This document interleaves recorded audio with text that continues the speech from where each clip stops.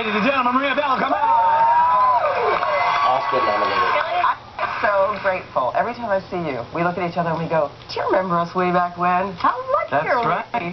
In more than 20 years ago. More than 20 years ago. When you were 6. Yeah, and you were 8. And I was 18. We used to hang around together in the village of the early Poe days. And even when I worked at Rocco. That's right. And you were the most delightful bartender and the most beautiful woman then, and you still are. Oh, that's very kind. I remember us drinking quite a few tequilas together. But one of the loveliest things you ever did, my folks came to town for their anniversary, and my mom's in the audience actually today, and you made them dinner, and you bought them dinner and made them a beautiful dinner, and I really appreciate it, and they'll never forget it. Aww. Ladies and gentlemen, Kathy's over here in the audience. Can we take a look? There you go. Hey, Kathy. Hi, Mom. So because Kathy's here, we won't get into any embarrassing stories, will we? Oh, don't tell. Okay. So now your mom and your family, you cook together. Your mom's a great cook. Incredible. She has her own cookbook, Aunt Kat's Kitchen, cooking with passion and love for family and friends. I have one of her aprons. It's a pretty sexy thing. And the history of our story is, it's all about bringing people around the table to share our love, our wisdom, our pain, our joy, whatever it is. So this is our house. Perfect. Well, now she didn't have I know she made hamburgers, but she didn't have a hamburger recipe that was so significant in her life. So we hijacked her famous meatloaf recipe, and we're making it into meatloaf hamburgers. Does that sound savvy? I heard this, and I'm so excited to try this. All right, so we have, as your mom does it, she chopped up celery and onions. That's it? Yeah. And we chopped it up in the food processor. Yeah. And we pulse it until, is it fine enough or really fine? Really fine, I think. Really fine, all right. Then we're going to mix it with ground beef. Yes, You're going to do that part. Okay. We're going to add a Simon-sized pinch of salt. What's a Simon size? It's big. Chef Simon is famous for his meat cookery and more significantly for properly seasoning it. And what happens is often enough a TV camera light makes it look like it's a big snowstorm, and it's just about the right amount. Now in your mom's recipe there is the world famous cream of mushroom. Cream of mushroom soup. You can't go wrong with it. You cannot go wrong. Love this. All right. Egg. And then an egg. Yeah. And then some breadcrumbs. Italian breadcrumbs. So you want to mix that up? Yes, I do. Where's the fork? Now, I know that your mom used to serve this with crescent rolls, correct? Yes, she did. She served it with crescent rolls on top of the meatloaf after the ketchup. Get it? Oh, so baked on top? Yeah.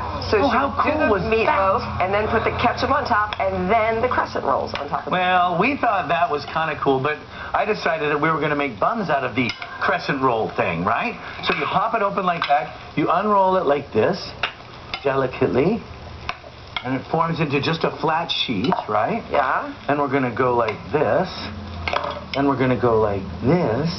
What? Wow, look at you. That's right, inside the twisted ex-Iron Chef mind. There still lurks a creative freak in here making stuff.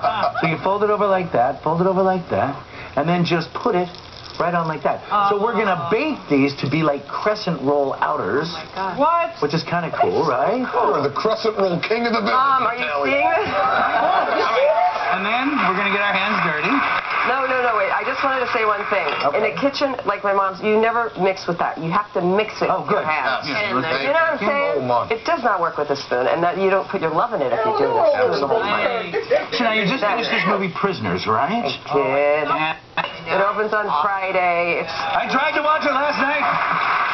And you're a big fat baby. And I am a major baby when it comes down. It is tense. It is frightening. I must say, I'm the kind of guy, I don't really love scary movies. I don't even really like the scary parts of sitcoms.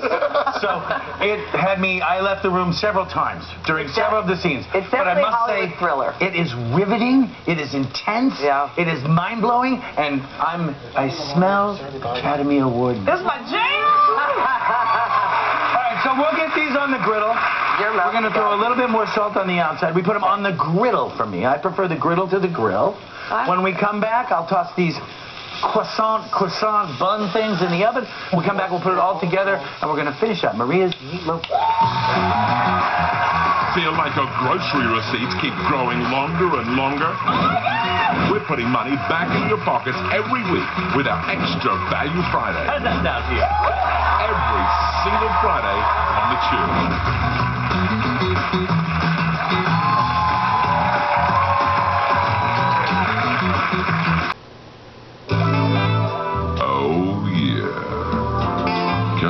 Daddy.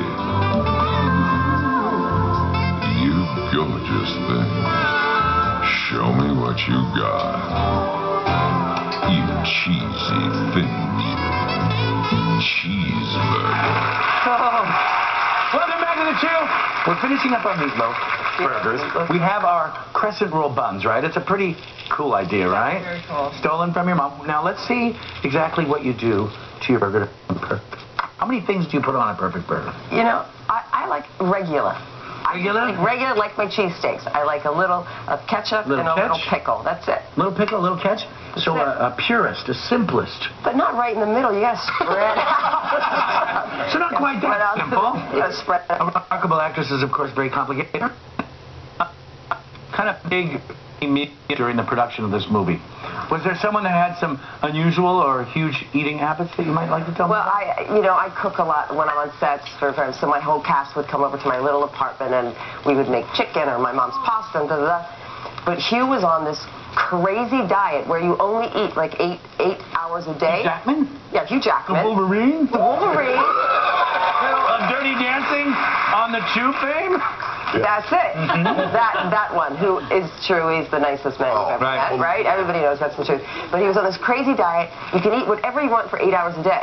But he was ate like Fred Flintstone. They would come in with plates this big of like steaks and chicken. It was crazy. What do you mean 8 hours a day? 8 hours and then no eating for 16? And then you don't eat for 16. Ooh, that's a crazy I diet. don't know what we do on this show. Except we don't stop after 8 hours, unfortunately. Wow, and then Jake Gyllenhaal, another good friend. Amazing. Good eater, happy to work with. He's on another one. Oh my God. For a role. We have to do these things. Sorry to interrupt, but we're freaking out. Is it great? Yeah, I want to right. try. Good. So good, and if I take a big bite. Recipe, maybe I'll be doing the craft corner. Oh wow. That was a big foodie set, though. I mean, all you guys look good. It's delicious. Now I know your mom's here. Mom. There she is. Mom, you gotta taste this. You're on fire. We'll bring her one. Let me ask you this: if I were to ask your mom about you and your childhood behavior, would she say you were a model daughter or a rebellious tough one? It's delicious. The only way I was rebellious, Mom. Mom, can she halfway answer this? She's making out with Michael Simon right now. Good problem. There's something I used to do every night after dinner when the dishes were about to be done. What would I do, Mom? I have to go to the bathroom. And she wouldn't come back for 45 minutes. When she came back, the dishes were done. Oh, it was a strategy. It was a strategy. I thought she was leading us down the path that you were vomiting. You weren't vomiting at all. All right, so we play a great game here called Celebrity Egg Timer, where we ask you a series of rapid-fire questions. You have to answer as many as you can. Are you game? Okay, I'll try. All right, so I'll start, or Clinton, you want to start? I can start. Clinton will start. Ready? Let's put 60 seconds on the clock. Go! All right, who was your first kiss? Blaze Santangelo. Your go-to karaoke song. I Will Survive. And I have. And you have, too, apparently. Who was the best on-screen kiss? I would have to say William H. Macy. Oh, my God, I love him, too. So cute. Other than meatloaf, what's the favorite dish your mom made growing up? Meatballs. The famous meatballs. Good. Who's your favorite chef of all time? My mother and Mario Batali. What is your biggest guilty pleasure? I don't believe in guilty pleasures. I only have pleasures. Oh, yay! Worst family vacation. Let's just say Florida, Walt Disney World, car accident, Holiday Inn. Nice. No one hurt, but there you go. The best pickup line you witnessed as a bartender? The only pickup line. Can I buy you a drink? That's it. It works. Can I buy you a drink? Biggest celebrity you've ever cooked for? The biggest celebrity, Michael Cass. Jackman. You answered everyone right. I did. Yes, of course you did. I want to thank you, my good friend Maria Bello. Her new Prisoners opens this Friday nationwide. You should definitely check it out. Stay as long as you can. It's an unbelievable place. Don't go away. We'll be right back. This week on The Chew, Chef Curtis Stone. You have to check your pride at the door when you come on this show. Exactly. Oh, I did. Actress Debbie Mazur and former football star and bachelor Jesse Palmer. It's a can't miss week of The Chew.